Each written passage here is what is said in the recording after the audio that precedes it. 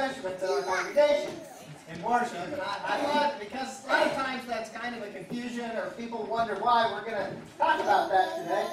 The first thing we're going to talk about is some of the history of instrumental music and how these churches and churches across the world choose to not have instrumental music in worship.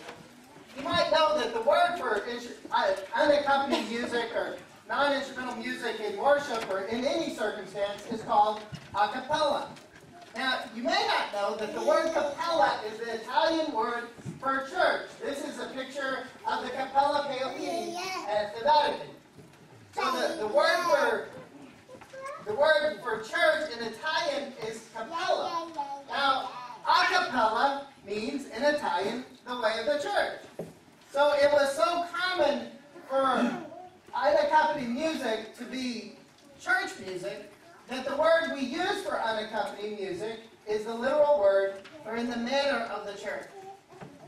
Now the next thing I want us to look at is in early church history, no churches anywhere used instrumental music in worship. Clement, which was one of the church fathers early on, one of the bishops at Rome, this is what Clement of Alexandria said. He said, "Leave the pipe to the shepherd, the flute to the men who are in fear of God, and are intent on idol worshiping. Such musical instruments must be excluded from our wine feasts, for they are more suited for the class of men that is less capable of reason than men. In general, we must completely eliminate every such bass, sight, or sound, in a word, everything immodest that strikes the senses, for this is an abuse of the senses."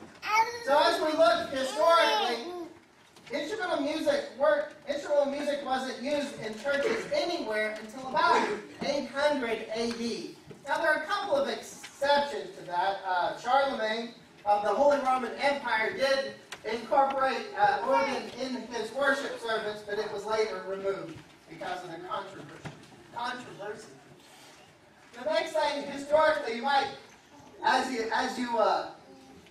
I say recently this group was popular. It's I think the Benedictine monks, I might have that wrong. It's the Benedictine monks of Santo Domingo. This was a popular CD not too long ago. And if you heard that music, the Gregorian chant, that is the kind of music that dates back to the earliest parts of Christianity, and it is completely a cappella. So as you look at the idea of worship and music and how that history came about, a cappella music was the kind of music used in the church for the first 800 years of the church's history. As we move in as the Reformation started and different kinds of churches were coming about, and Martin Luther and Charles Wesley were bringing in and setting up churches that were different from Roman churches, it's interesting to know that all of these Reformation leaders supported a cappella worship. Charles Spurgeon, a great minister from London, said David appears to have had particular tender remembrance of singing of the pilgrims, and assuredly the most delightful part of worship, and that which comes nearest to the adoration of heaven. What a degradation to supplant the intelligent song of the whole congregation by theatrical prettiness of a quartet, the refined niceties of a choir, or the blowing off of wind from inanimate bellows and pipes. We might as well pray by machinery as praise by.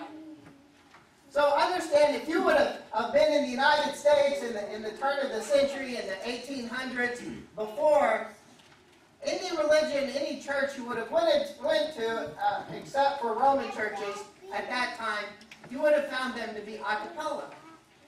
Now, as that history unfolded, interesting enough, as you look at movies now, they're being real accurate in portraying religion. And so as you go to the movies and you watch movies that portray religion before church services, before the Civil War, you'll notice that they portray them accurately. They do now portray them as a cappella worship. This is from the Chicago Times. It says, in a scene from Cold Mountain, Ada and Eamon exchange glances from a hard wooden pews as they sing from their sacred harp hymnals. The congregation keeps time to a jubilant acapella tune, rigid hands slicing to the air, strong voices lifted in praise. So if you go to the movies now, you'll notice that in these movies, that the movies are portraying historical worship accurately. They are portraying it as a cappella. And I realize all this history is extremely boring, but I just wanted to bring it out before we got into the text of our lesson. Let's turn to John chapter 4, verse 19.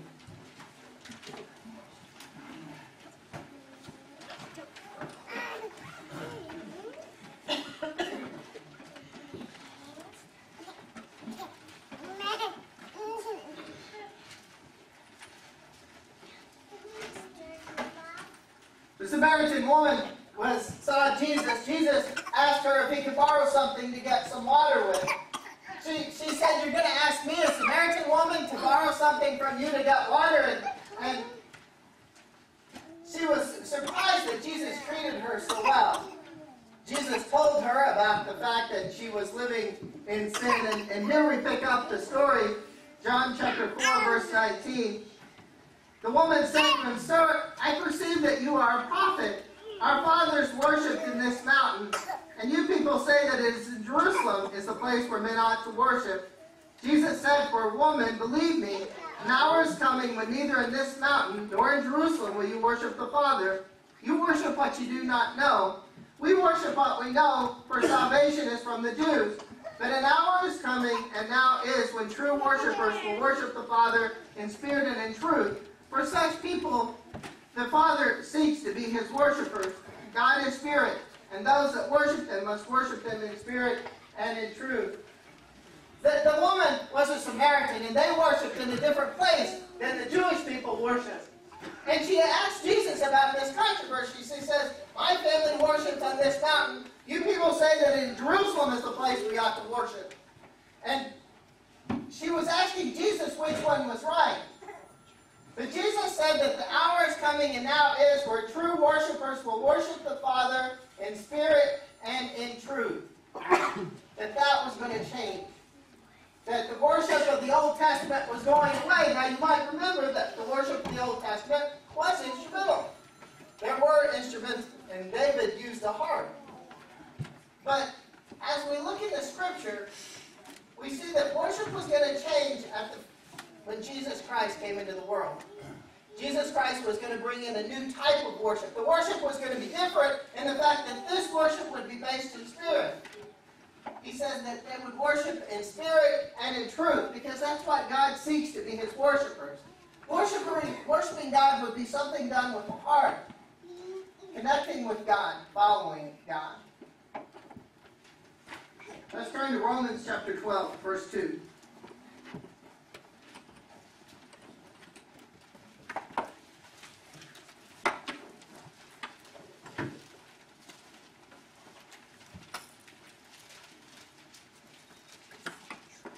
Do not be conformed to this world, but be transformed by the renewing of your mind, so that you may prove what the will of God is, that which is good and acceptable and perfect.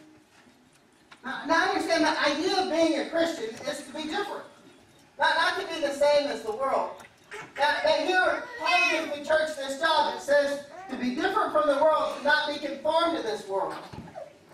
You might have been watching in the news lately. There was a church in Corpus Christi, Texas. They made headlines for their Easter service because they gave away big screen TVs and cars, and let's see, it says big screen TVs, cars, and furniture, and gift certificates at their Easter service to get more people in.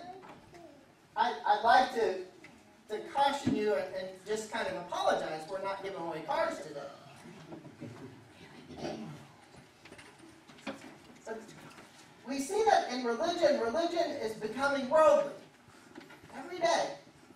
Doing things, competing with the world, not trying to be different. Understand, the way that we show people that God is real, the way we show people that the church is real, by being different from the world.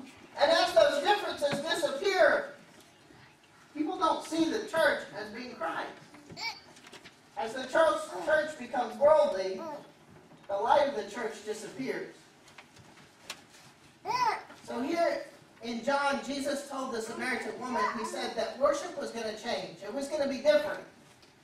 The worship was going to be in spirit and in truth. And he tells us, and Paul tells us in Romans, he says, don't be worldly in your worship, right? In anything you do.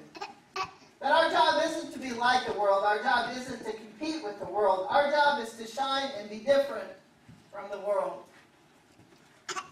So we look back in history and we see that in the 1800s and in 800 AD there was a shift to instrumental music. But then again in the 1800s there was a shift to instrumental music.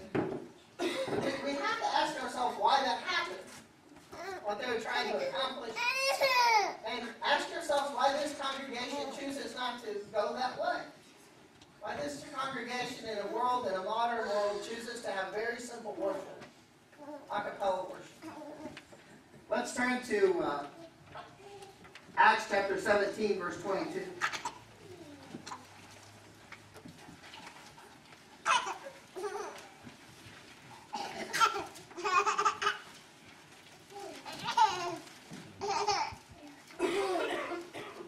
Acts chapter 17, verse 22. So Paul stood in the midst of the Areopagus and said, Men of Athens, I observe that you are very religious in all respects. For while I was passing through and examining the objects of worship, I also found an altar with this inscription, to an unknown God. Therefore what you worship in ignorance, this I proclaim to you. The God who made the world and all the things in it, since he is Lord of heaven and earth, does not dwell in temples made with hands. Nor is he served by human hands as though he needed anything, since he himself gives to all people life and breath and all things.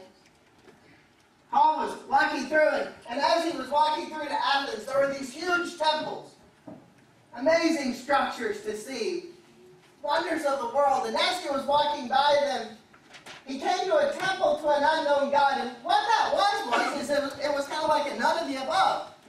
You see, their idea was that if you missed worshiping a God, that God may come and smite you.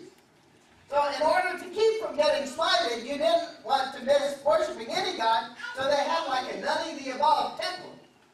That you went to worship at the none of the above temple to make sure if you missed one, that he wouldn't be offended. So Paul came to the none of the above temple, the temple to an unknown God, and he says, this God who you don't know, I'm going to proclaim him to you. And he told them some important things to understand about God. Verse 24, the God who made the world and all the things in it, since he is Lord of heaven and earth, does not dwell in temples made with hands. I've got a picture of the Crystal Cathedral. And I don't know if this is hypocritical or not, but I kind of like to see it. But if I was to think of the most unpractical way to build a building, I think glass would probably be it. I guess being in Oklahoma and thinking of hail, I think that glass would be a reasonable building thing. But people, congregations choose to build wonderful edifices to impress God or impress people, when it is obvious neither one of those things are appropriate. You're not ever going to impress God with architecture. God spoke the universe into existence. I mean, He created things so large and so many light years across, you're not going to impress Him. And then we also look at the fact that we don't need to impress people. Our job is to connect people with God, not with architecture. Connecting them with architecture isn't going to connect them with God. If people are coming to look at architecture, they're not going to get closer to God. He tells here, Paul tells them, he says, the God who made the world and all things in it, since he is Lord of heaven and earth, does not dwell in temples made with hands. Verse 25, nor is he served by human hands, though he needed anything, since he himself gives to all people life and breath and all things. Think what praise is. If you praise your child, you're walking up to your child to tell him what a wonderful job he did, right? You praise someone, you say, you're doing a great job. You're doing a great job teaching school, or you're doing a great job working at the bank, or whatever that is. what praise is. He tells us here that God who created the world is not worshipped with human hands, nor is he served by human hands as though he needed anything. When you're giving sacrifices to God, you're giving presents to God, it's important to give thought to what God wants, what God asks for. God asks us to be, part of our life is to be praised. Part of our life, taking time to proclaim how wonderful he is, how great he is, how much he's changed our life. And interesting enough, here in Acts chapter 17, Paul was talking to the people and he says, you know, when you bring things to God, bring them simply. He says, God that created the world and everything isn't worshipped by human hands. Let's go to Colossians chapter 3, verse 15.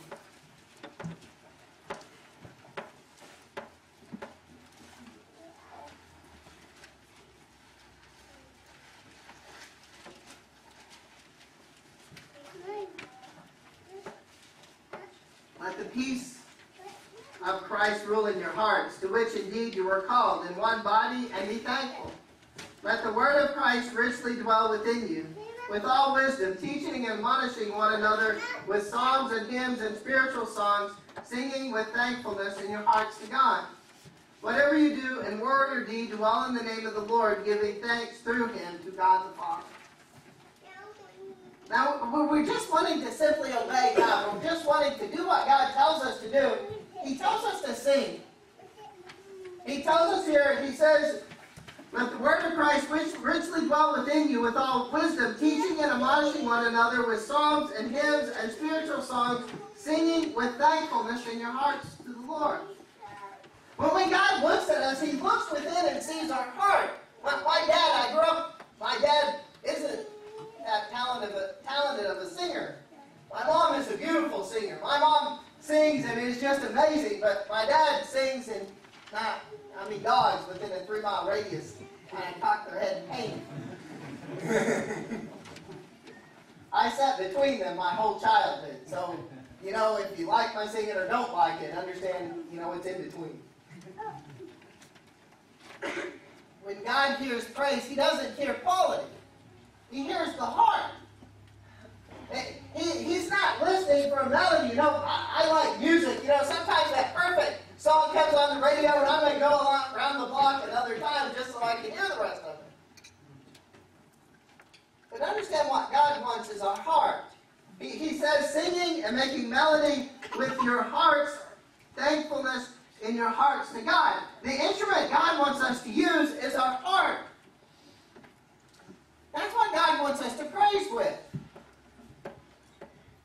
That's what God wants us to use to praise him. And kids can tell if you're heartfelt in your praise when you're telling your child he did a wonderful job. They know if you're sincere or not.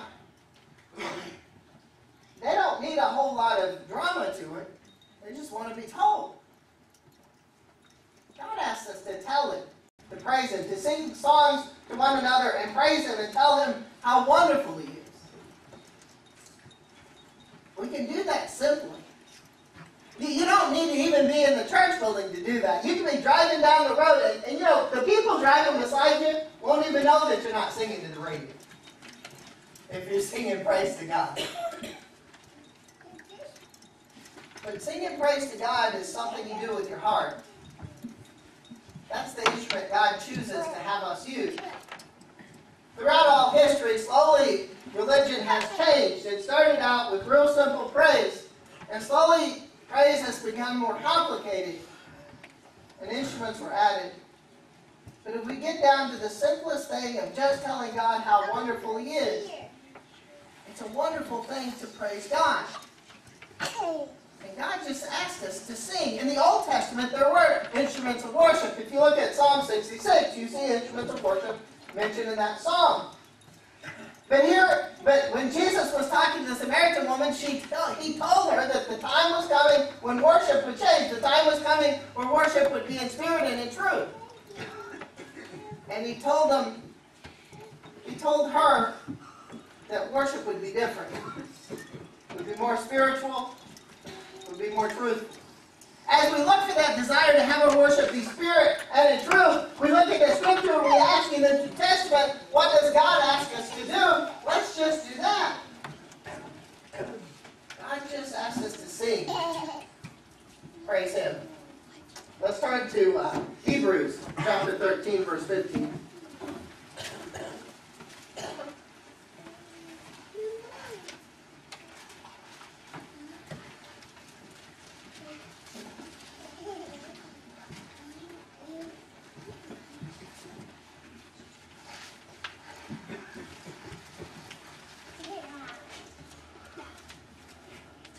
Through Him, let us continually offer up the sacrifice of praise to God.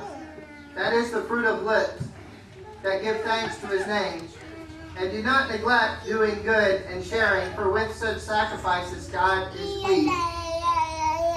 You know, as we look at a world where religion is changing, I never thought I would see the day when they would give away cars at a raffle at church.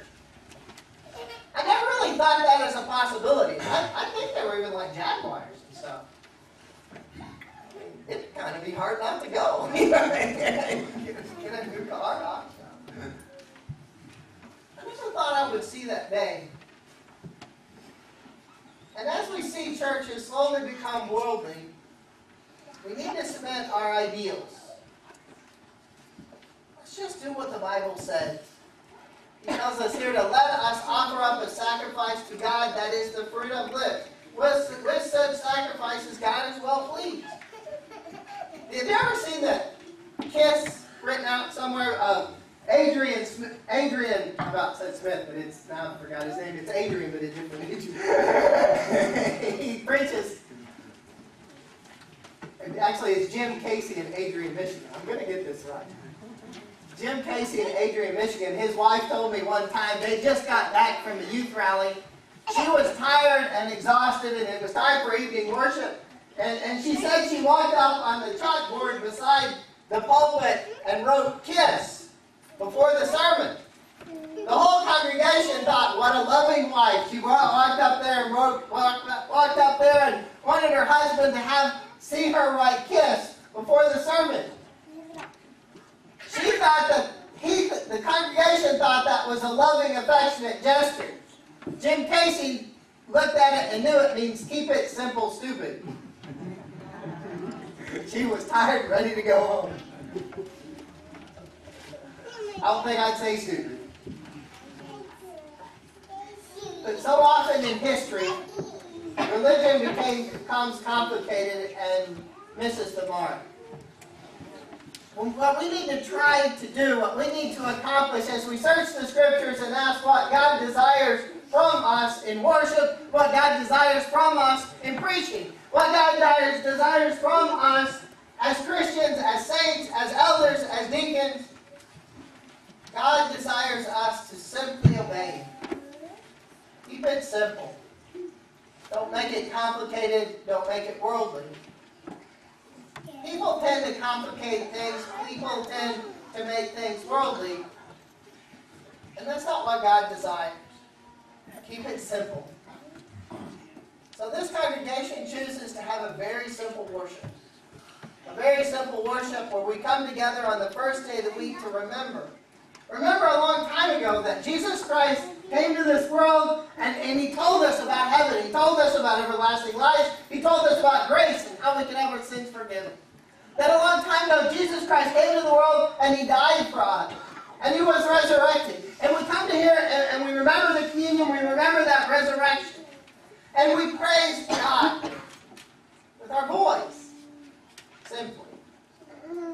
And in a world where things are complicated, in a world where you need semi-trucks to bring the equipment to praise God, we don't. I wonder how much money we save for that simple choice. We choose to worship God simply, to praise Him with the fruit of our lips, just like He asks in the New Testament. Today, if you believe the story of God, you believe the story of Jesus Christ, that He came to this world, He died and was resurrected. If you believe that story, it's time to confess Him before people. It's time to repent of your sins. It's time to be baptized in your sins. Come forward. up to Christ.